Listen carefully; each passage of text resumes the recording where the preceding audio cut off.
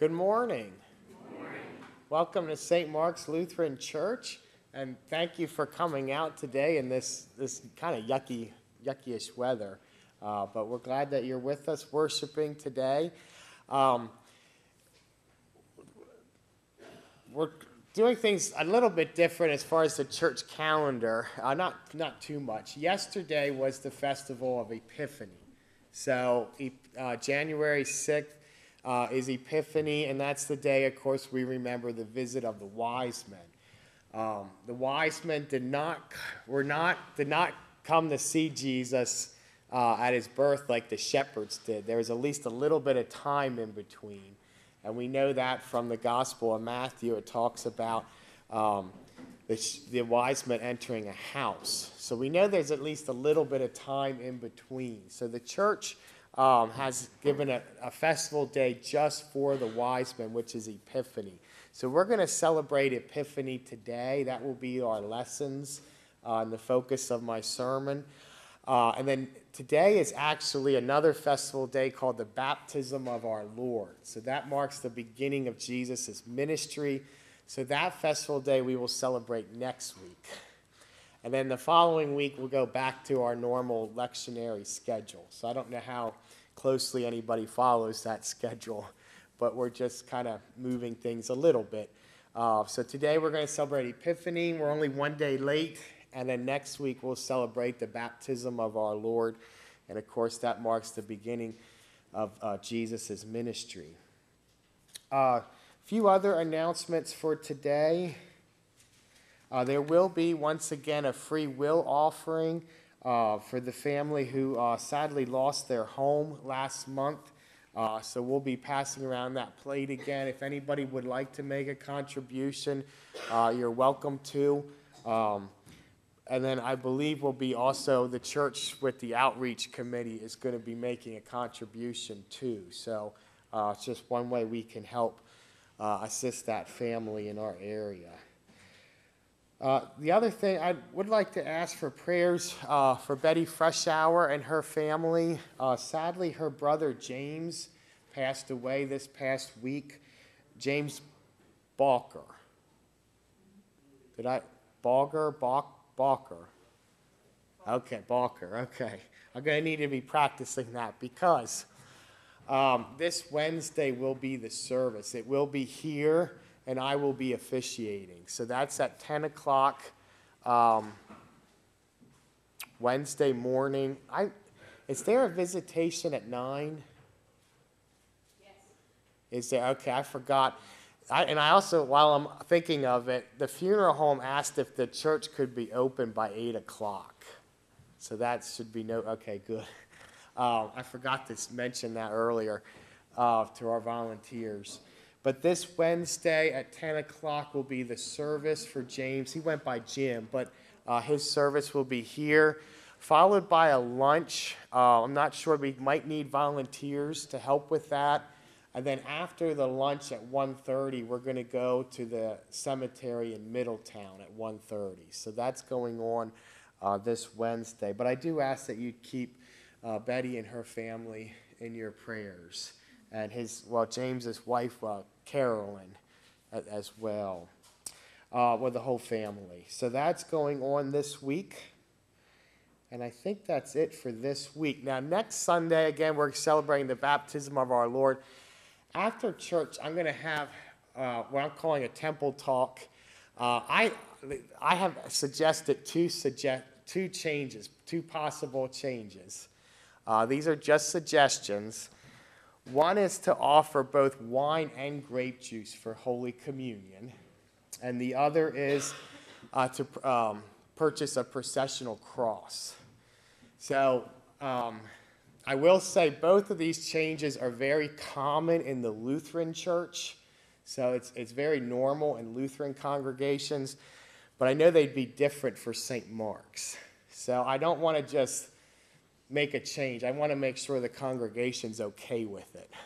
So I thought I'd take time to kind of present why I would like to make these changes and see if the congregation's okay with it.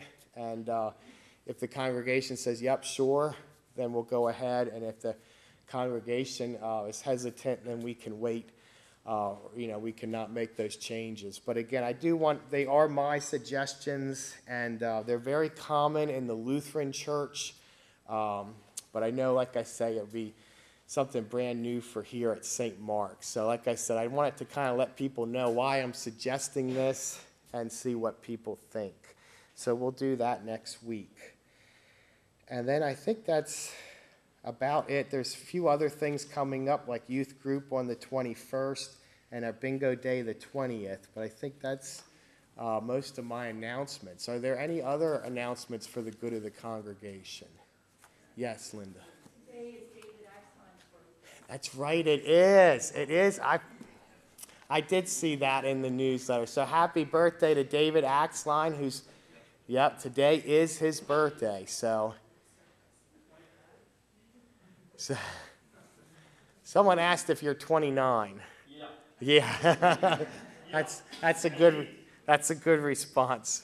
So we hope you have a good day, and you're starting the day off right by coming to church. That's right. So thank you. I forgot about that. Forgot to mention that. Any other announcements for the good of the congregation?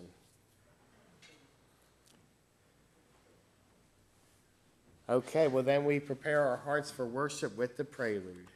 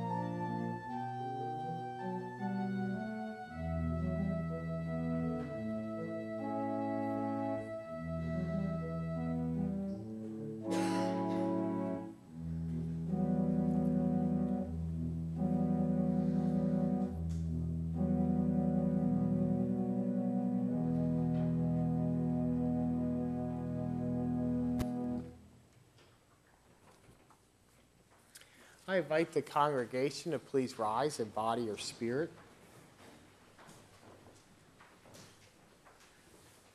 In the name of the Father, and of the Son, and of the Holy Spirit. Amen. God of all mercy and consolation, come to the help of your people, turning us from our sin to live for you alone. Give us the power of your Holy Spirit, that we may confess our sin, receive your forgiveness, and grow into the fullness of Jesus Christ, our Savior and Lord. Amen. Let us confess our sin in the presence of God and of one another.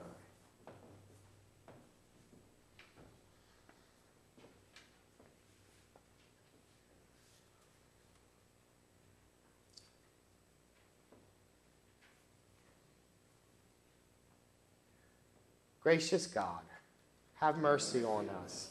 We confess that we have turned from you and given ourselves into the power of sin. We are truly sorry and humbly repent. In your compassion, forgive us our sins, known and unknown, things we have done and things we have failed to do. Turn us again to you and uphold us by your Spirit, so that we may live and serve you in newness of life, through Jesus Christ, our Savior and Lord. Amen. In the mercy of Almighty God, Jesus Christ was given to die for us, and for his sake God forgives us all our sins. As a called and ordained minister of the Church of Christ, and by his authority, I therefore declare to you the entire forgiveness of all your sins. In the name of the Father, and of the Son, and of the Holy Spirit. Amen.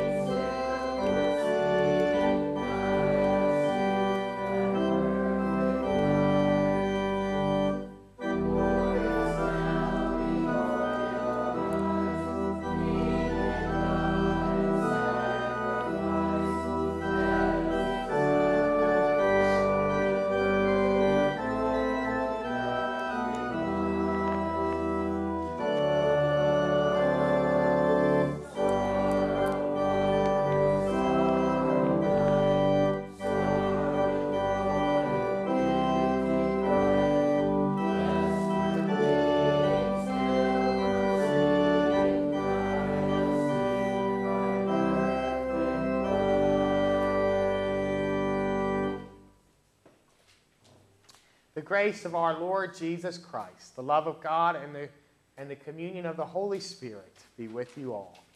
And also with you. And let us pray. Almighty and ever-living God, you revealed the incarnation of your Son by the brilliant shining of a star. Shine the light of your justice always in our hearts and over all lands, and accept our lives as the treasure we offer in your praise and for your service. Through Jesus Christ, our Savior and Lord, who lives and reigns with you in the Holy Spirit, one God now and forever. Amen. Please be seated.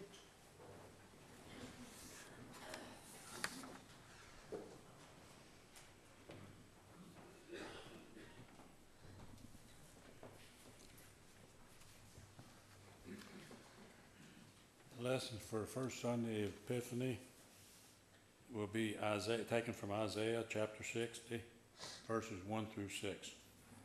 Arise, shine, for your light has come, and the glory of the Lord has risen upon you. For darkness shall cover the earth, and thick darkness the people. But the Lord will arise upon you, and his glory will appear over you. Nations shall come to your light, and kings to the brightness of your dawn. Lift up your eyes and look around.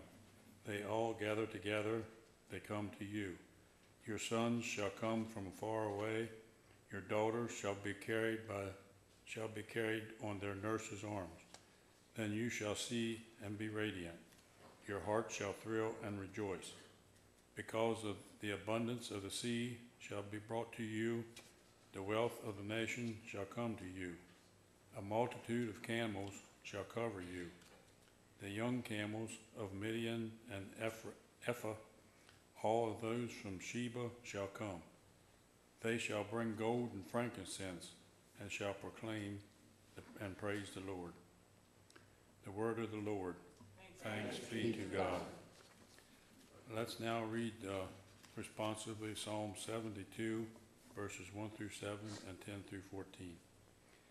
Give the king your justice, O God, and your righteousness to the king's son, that he may rule your people righteously and the poor with justice, that the mountains may bring prosperity to the people and the hills in righteousness.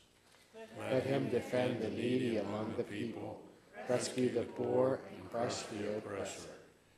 May he live as long as the sun and the moon endure, for one generation to another. Let him come down like rain on the mown field, like showers that water the earth.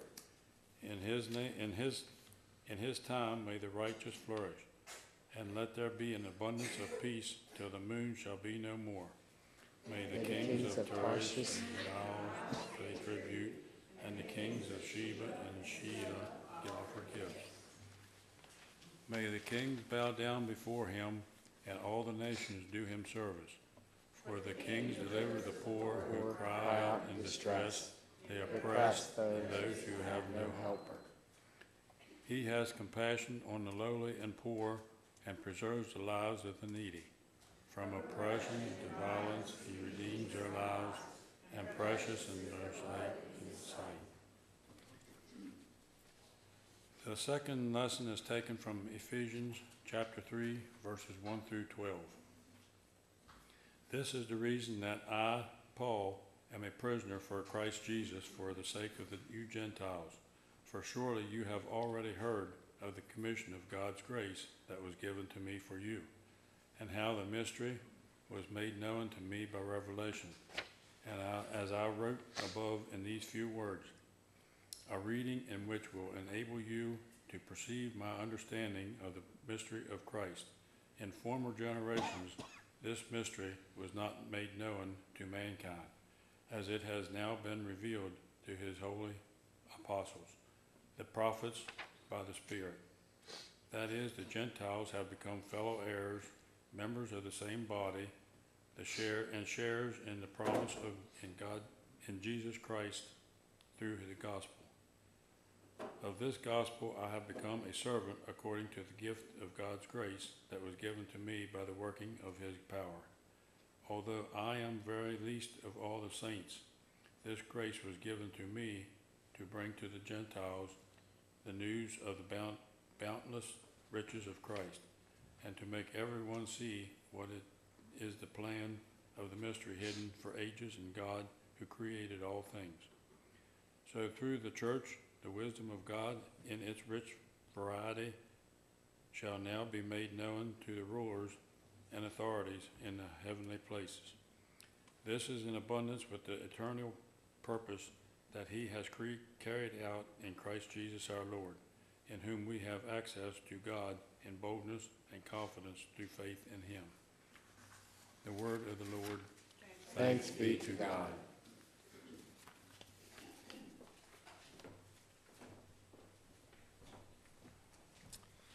I invite the congregation to please rise for the reading of the gospel. The Holy Gospel according to St. Matthew, the 2nd chapter. Glory to you, O Lord. In the time of King Herod, after Jesus was born in Bethlehem of Judea, wise men from the east came to Jerusalem, asking, "Where is the child who has been born King of the Jews? For we observed his star at its rising, and have come to pay him homage." When King Herod heard this, he was frightened, and all of Jerusalem with him. And calling together all the chief priests and scribes of the people, he inquired of them where the Messiah was to be born. They told him, "In Bethlehem of Judea, for so it has been written by the prophet. And you, Bethlehem, in the land of Judah, are by no means least among the rulers of Judah, for from you shall come a ruler, who is to shepherd my people Israel." Then Herod secretly called for the wise men and learned from them the exact time when the star had appeared. Then he sent them to Bethlehem, saying, "Go and search diligently for the child, and when you have found him, bring me word, so that I may go and pay him homage." When they had heard the king, they set out, and there ahead of them went the star that they had seen at its rising, until it stopped over the place where the child was. When they saw that the star had stopped, they were overwhelmed with joy. On entering the house, they saw the child with Mary his mother, and they knelt down and paid him homage.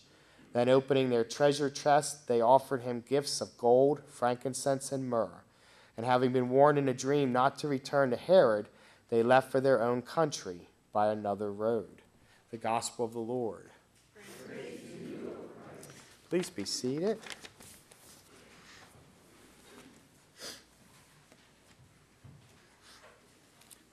And let us pray. Lord, may the words of my mouth and the meditation of all of our hearts be acceptable in your sight. O Lord, our strength and our Redeemer. Amen. Last Sunday, it was my turn to teach Sunday school. And the lesson for that day was Matthew chapter 2, verses 1 through 12. So, the visit of the wise men. And in the book we use for Sunday school, there are always several questions that the leader of the discussion can use. And I tend to use most of them. Well, last week, one of the questions was, how do you react when you are faced with change? How do you react when you are faced with change? Now, I think this is a good question for everyone. And in our class last week, I think most of us said we normally do not like it when we are faced with change. It's not something that we're open to very often. I know for me, I normally have a negative reaction when I'm faced with change. But I often have to remind myself that much of the time the change that is taking place is for the best. So change is often good. However, that's not always the case.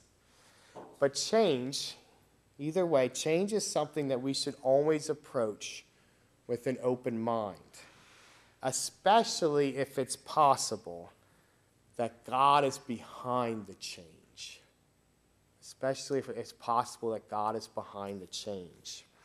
In our gospel lesson, we find a king and some wise men who are faced with the possibility of change. And they both respond to that change differently. Now, King Herod is a man that we know a good amount of information about because of not only the Bible, but also because of other historical documents. The wise men, on the other hand, are a different story. As I was saying in the Sunday school class last week, the Bible gives us very little information on the wise men. And there is very little written about them outside of the Bible. So there's a little bit, but not much. We do not know exactly how many wise men there were. There were at least 2, but we don't know for sure how many there were. We do not know their names. Starting in the 5th century, the names Casper, Melchior, and Balthazar were assigned to them. And those names mean king in various languages. So those names, they don't appear until about the 5th century. All of them mean king, but most scholars believe that they were not kings. We also do not know for sure where they're from. They're definitely from the east. They're definitely Gentiles. They're not Jews. But where are they from? Well, where in the east are they from? I grew up being taught that they were probably from Persia, which would be modern-day Iran, and many scholars still believe that. I often read that. However, it's very possible that they were from the kingdom of Nabateh, which today would be modern-day Jordan. So that's another real possibility that they're actually from Jordan. We also do not know their occupations. It would make sense that at least one of them was an astronomer, and it's widely believed that they may have been priests. But they were definitely educated. These are educated Gentiles, which makes them different from the shepherds.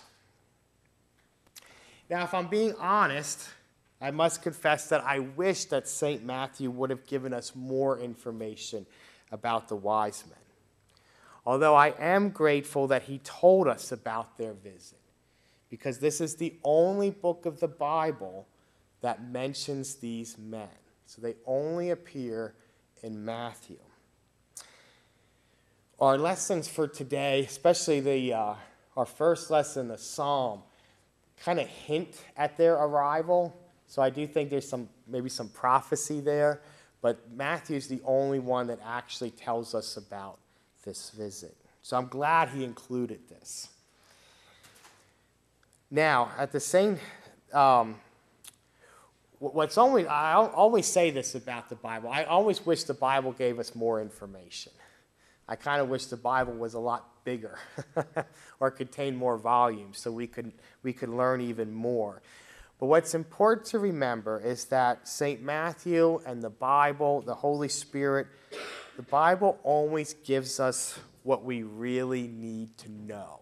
So the information that's given to us in the Bible is always what we really need to know.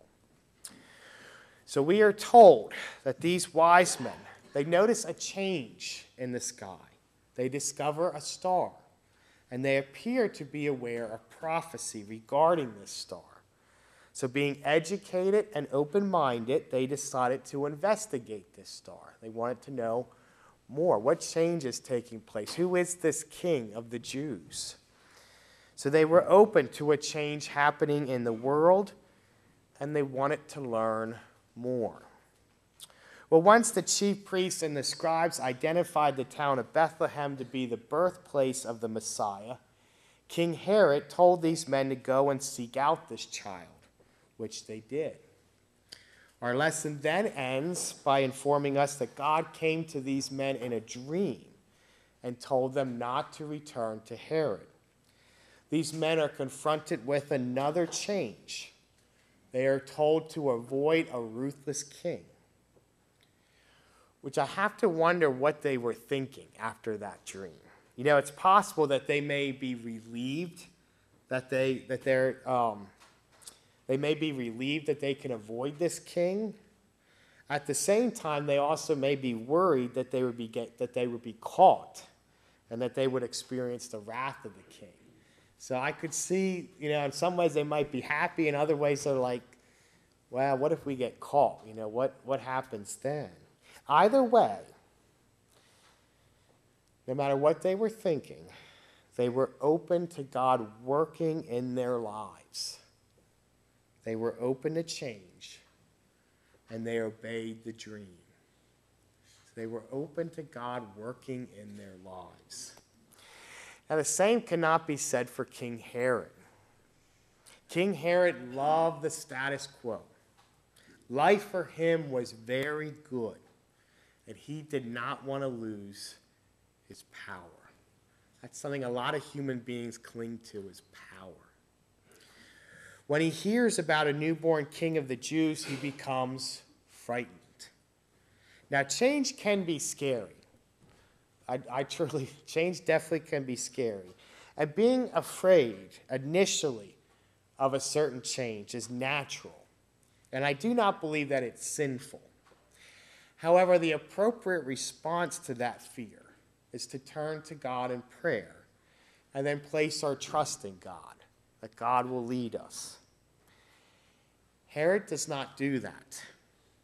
What's so tragic about the Christmas story is that Jesus was not trying to remove Herod from his throne. Sure, Jesus wanted Herod to change his ways, but Jesus was not looking for any kind of earthly political power. He wasn't looking for earthly political power. But Herod, in his fear and his unwillingness to be open to the change that God was bringing into the world, ordered the slaughter of all the children in Bethlehem who were 2 years old or younger. In the Lutheran Church and in other denominations, December 28th is a festival day called the Holy Innocents. So during the 12 days of Christmas, one of the festival days, we remember what Herod did. We call that the Holy Innocents. And again, we remember the murder of these children at the hands of Herod. Again, this was a needless slaughter. But Herod was not open to how God was working in his life and in the world. And so he was not open to how God was working in his life, and he ended up acting in a selfish and sinful way in order to maintain his temporary power on earth. So he closes himself off to God. He acts in a selfish and sinful way, only for the sole purpose of maintaining his temporary earthly power. So being open to change is crucial for a Christian, because God can shake up our lives. God will often call us to do things we do not want to do, or that we think we cannot do. That's another thing. Sometimes God will call us to do something we think we cannot do.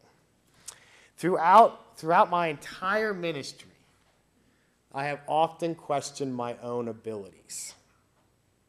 I have a tendency to compare myself to other pastors, and sometimes, I'll think things like, I wish I had the ability to give better prayers, or that I was more intellectual, that I was a great Greek and Hebrew scholar, things like that. So I often compare myself to others, and I think, oh, I'm lacking here and I'm lacking there and all of that. So that's something that I kind of wrestle with.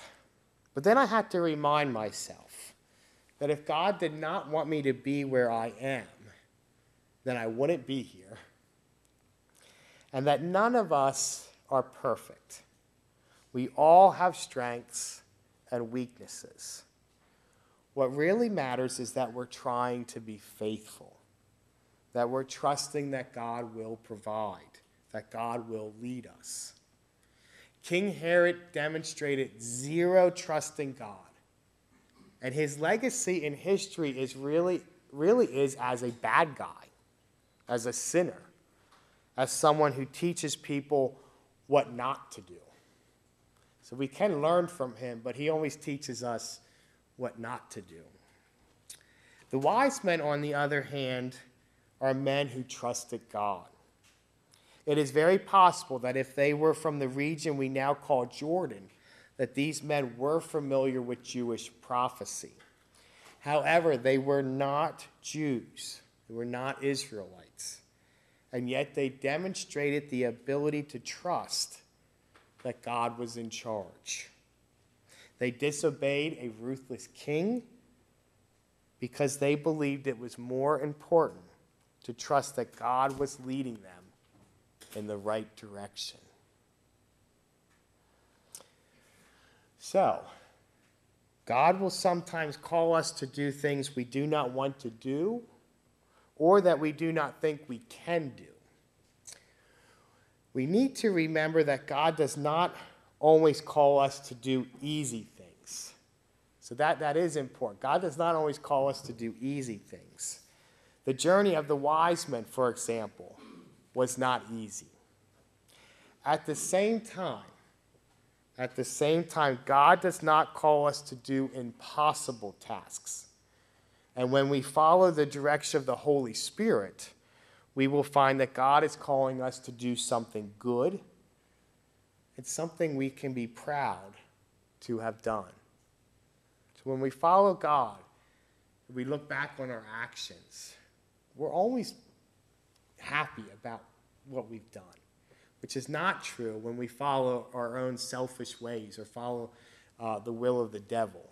Then we're usually ashamed of what we've done. But when we follow God, we're always pleased with what we've done. And we may also find that what God is calling us to do is not that bad. For example, God was not after King Herod's earthly throne, or Jesus was not after King Herod's earthly throne. It's true that Jesus wanted Herod to change his behavior. Jesus did not want Herod murdering people, for example. And if Herod would have been open to God's work, he would be remembered differently in history. So the work that God calls us to do is often challenging. So I'll admit to that. It's often challenging, but it's doable. It's good work. And it's often not as bad as we may imagine. So a lot of times when we're asked to do something, we may think, oh, I can't do this. Oh, this is just impossible. And a lot of times when we do it, it's like, oh, well, that wasn't a bad experience. Or I learned a lot from that experience. So always remember, it's not always as bad as what it might be challenging, but it's something good. It's doable, it's good, and it's often not as hard as we may have imagined. Well, my final point for today is that these wise men were truly wise men. Last month, someone in the community showed me a Christmas card, which I thought was fun. I really did think it was fun. If I remember correctly, the front of the card said, "A virgin birth I can believe, but finding 3 wise men, come on." Then the inside of the card said, "Christmas is a time for believing." So I really did think it was a fun card. It's one that I would be even willing to send out because I think it was a neat joke. Excuse me.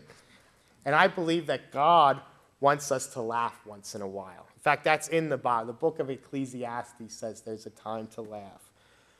Now, I'm not going to get into the debate about the differences between men and women. You could talk about that later. But I would like to emphasize that these magi were truly wise men. Not only were they open to the direction that God was leading them, but they also knelt down before the King of the world and presented him with their treasure. They knelt down before the King of the world and presented him with their treasure. That's exactly what all human beings should be doing on a daily basis. We should continue to dedicate ourselves to the true Lord of the universe. We should worship Jesus.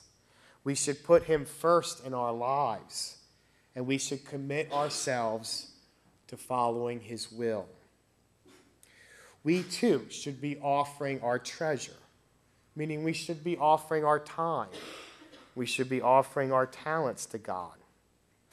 Now, we should always ask God for help in our lives. So our daily struggles and things, we should always come to God and ask for his help. But we need to remember that God is in control, and that part of our created purpose is to serve God. So I think some people kind of get the impression that God is like a genie. God's there to grant our wishes. Now again, continue to ask for God's help in your life with your struggles. But also remember that we are called to also serve God, to do God's will. God is not just there to help us, but we are created to be his servants, to be his workers. So in this new year, will God be asking you to make any changes? Will God be calling you to do something different this year? Well, it's possible. And again, as Christians, we should always be open to change.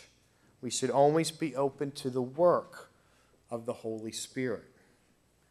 King Herod gives us a great example of someone who was not open to change or the work of God. Sure, none of us will be going to the extreme measures that Herod went to in order to keep the status quo. But by closing ourselves off to the work of God, we could be missing out on something truly great. The wise men, on the other hand, teach us many wonderful lessons. They teach us that Jesus is truly the king of the entire the entire world. He's king of the entire universe too, but king of the entire world. And he calls all human beings to bow before him and to offer their treasure. So the wise men, again, they're not Israelites. So it shows us that God is calling the whole world to bow before him and to offer their treasure. The wise men also teach us that when we are willing to kneel before God and offer our treasure, God will bless us and God will call us to do some great things in life. We may not become as famous as the wise men, but we can be assured that the work that God calls us to do is good work, which leads ourselves and others to the Savior of the world. Amen.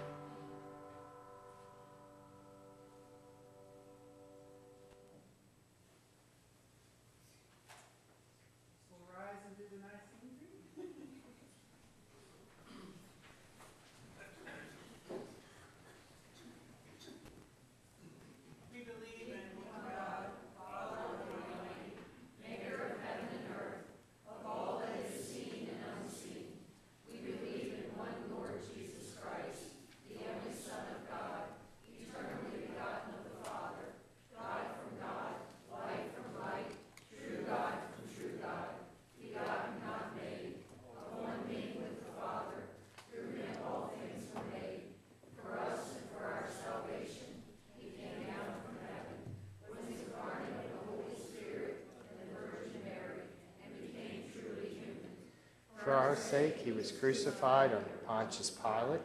He suffered death and was buried. On the third day he rose again with the Scriptures, descended into heaven, at the right hand of the Father. He will come again in glory to judge the living and the dead, and his kingdom will have no end. We believe in the Holy Spirit, the Lord, the giver of life, who proceeds from the Father and the Son. With the Father and the Son is worshipped and glorified, who has spoken through the prophets. We believe in one holy Catholic and apostolic Church. We acknowledge one baptism for the forgiveness of sins. We look for the resurrection of the dead and the life of the world to come. Amen. Trusting in God's good news of great joy for all people, we offer our prayers for ourselves, our neighbors, and the world God loves.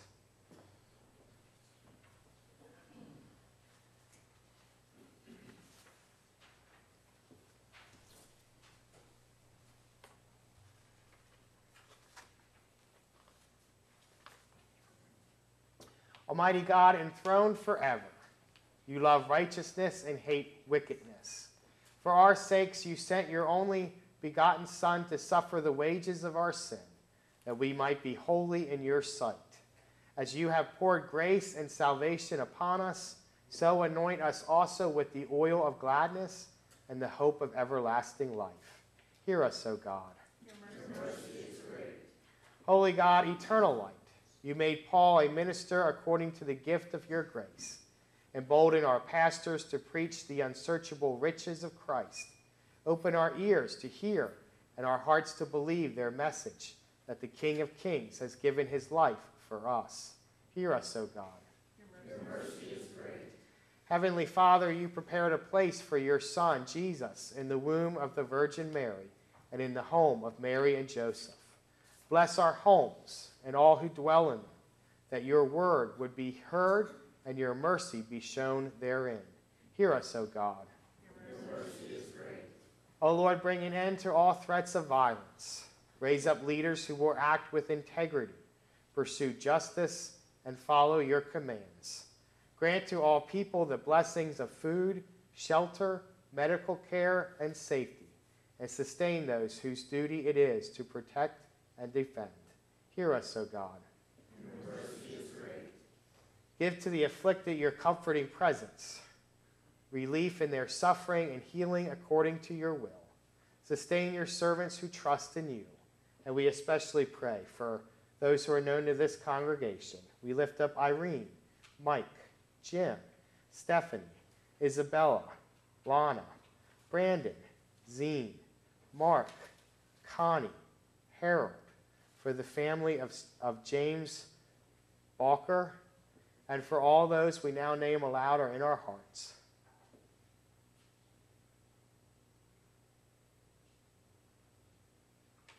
Marilyn Martin.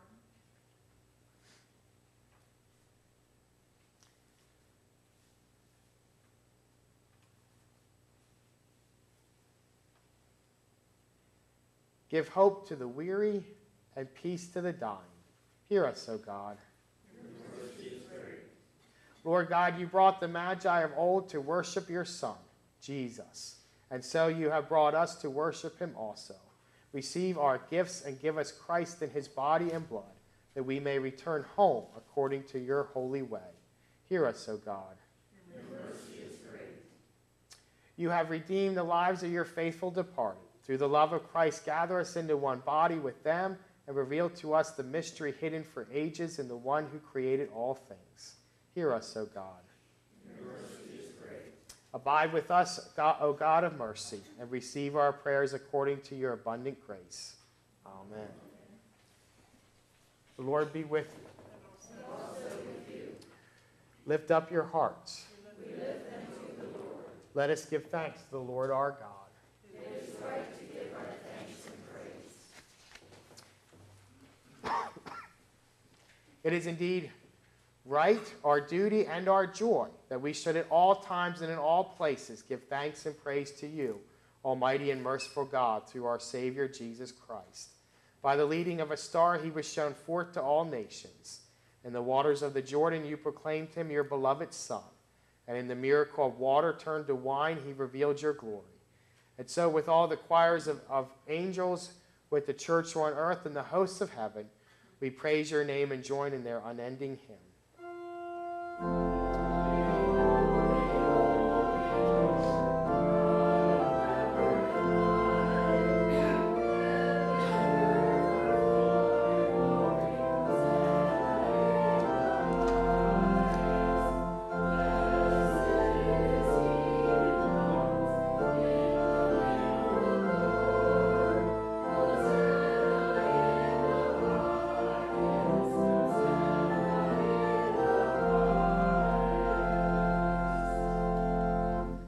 Blessed are you, Lord of heaven and earth. In mercy for our fallen world, you gave your only Son, that all those who believe in him should not perish, but have eternal life. We give thanks to you for the salvation you have prepared for us through Jesus Christ. Send now your Holy Spirit into our hearts, that we may receive our Lord with a living faith as he comes to us in his holy supper. Amen. Come, Lord Jesus.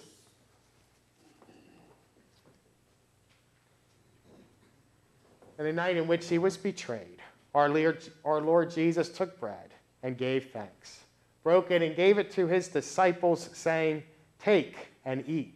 This is my body given for you. Do this for the remembrance of me."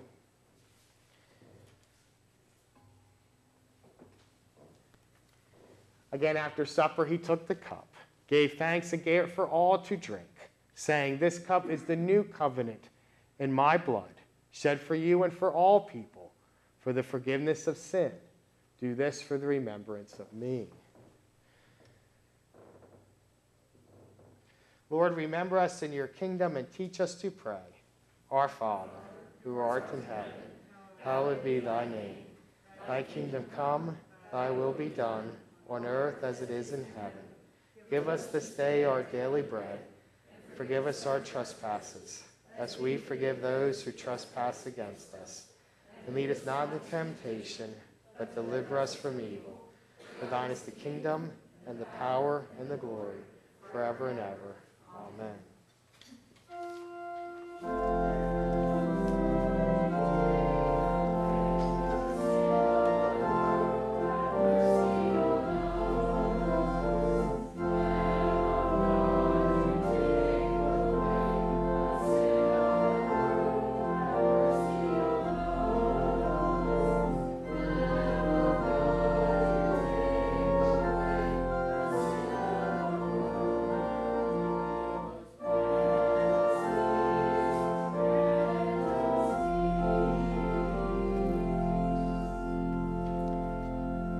Please be seated.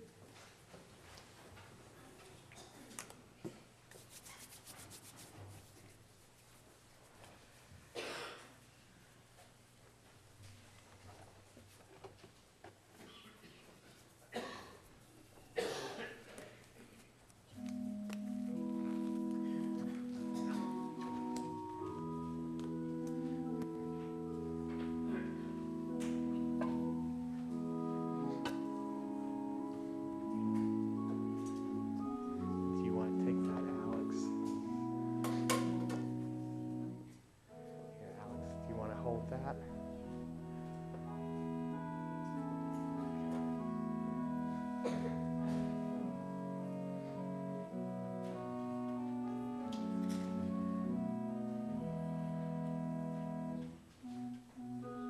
The body of Christ given for you. The body of Christ given for you. The body of Christ given for you. Body of Christ given for you. The body of Christ given for you. The body of Christ given for you. The body of Christ given for you. The body of Christ given for you. The body of Christ given for you. Body of Christ given for you.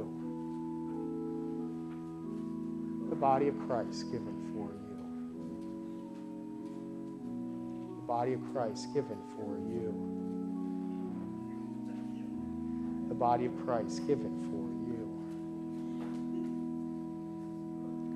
The body of Christ given for you.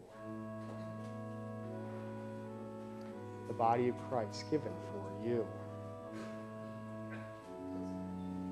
The body of Christ given for you. The body of Christ given for you. The body of Christ given for you. The body of Christ given for you.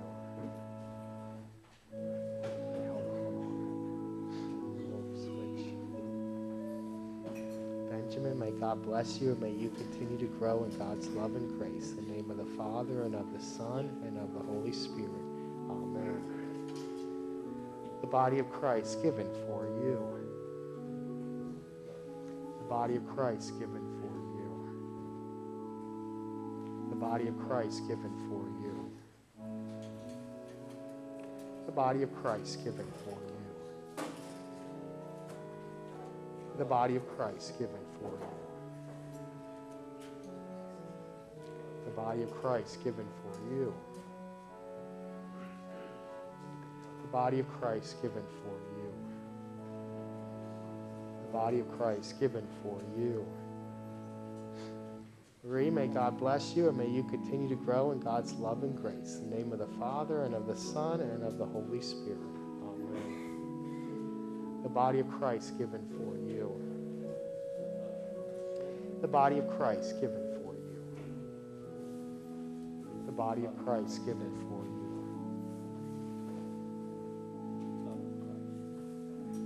The body of Christ given for you. The body of Christ given for you. May God bless you in the name of the Father, and of the Son, and of the Holy Spirit. Amen. The body of Christ given for you. The body of Christ given for you. The body of Christ given for you. The body of Christ given for you.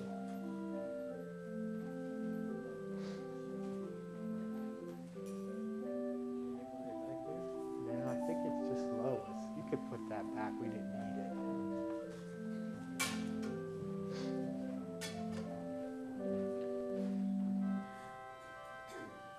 Body of Christ given for you.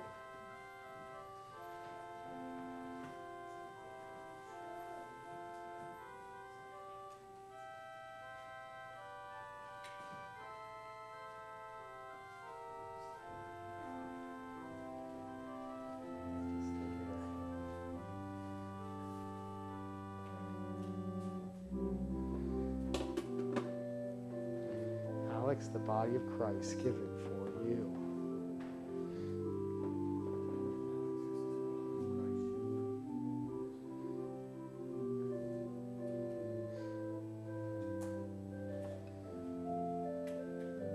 Delphin, the body of Christ given for you. And the blood of Christ shed for you.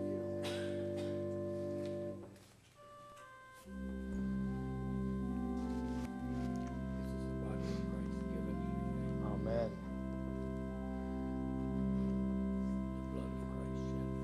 Amen.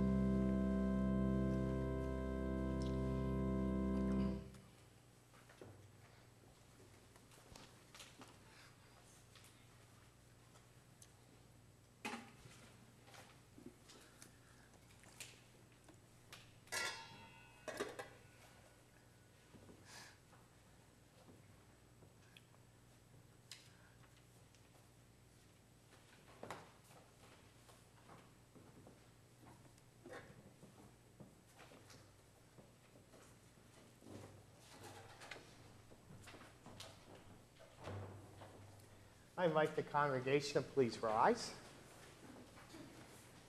The body and blood of our Lord Jesus Christ strengthen you and keep you in his grace. Amen. And let us pray. Gracious God, in you we live and move and have our being. With your word and this meal of grace, you have nourished our life together. Strengthen us to show your love and serve the world in Jesus' name. Amen. God bless you and keep you. Jesus grant you grace and truth, and the Spirit send peace upon your hearts, now and forever. Amen.